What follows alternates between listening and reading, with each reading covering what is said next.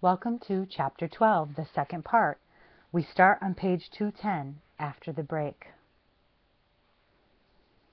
Esperanza lay in bed that night and listened to the others in the front room talk about the sweeps and the deportations.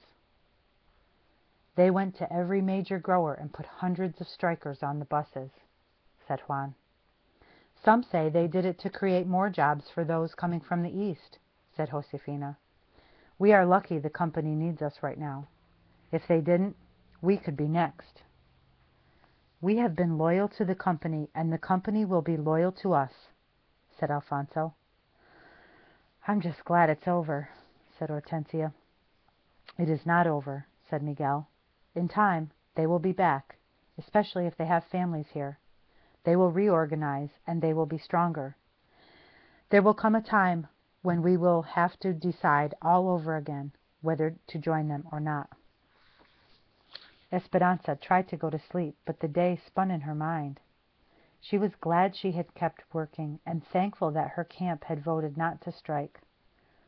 But she knew that under different circumstances it could have been her on that bus. And then what would Mama have done? Her thoughts jumped back and forth.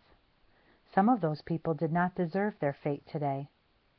How was it that the United States could send people to Mexico who had never even lived there? She couldn't stop thinking about Marta. It didn't matter if Esperanza agreed with her cause or not. No one should have to be separated from her family. Had Marta made her way back to the strikers' farm without getting caught? Had she found her mother? For some reason, Esperanza had to know. The next morning she begged Miguel to drive by the farm. The field was still surrounded by the chain-link fence, but no one was protecting the entrance this time. All the evidence of people she had seen before was there, but not one person was to be seen. Laundry waved on the clothesline. Plates with rice and beans sat on crates and swarmed with busy flies. Shoes were lined up in front of tents, as if waiting for someone to step into them. The breeze picked up loose newspapers and floated them across the field.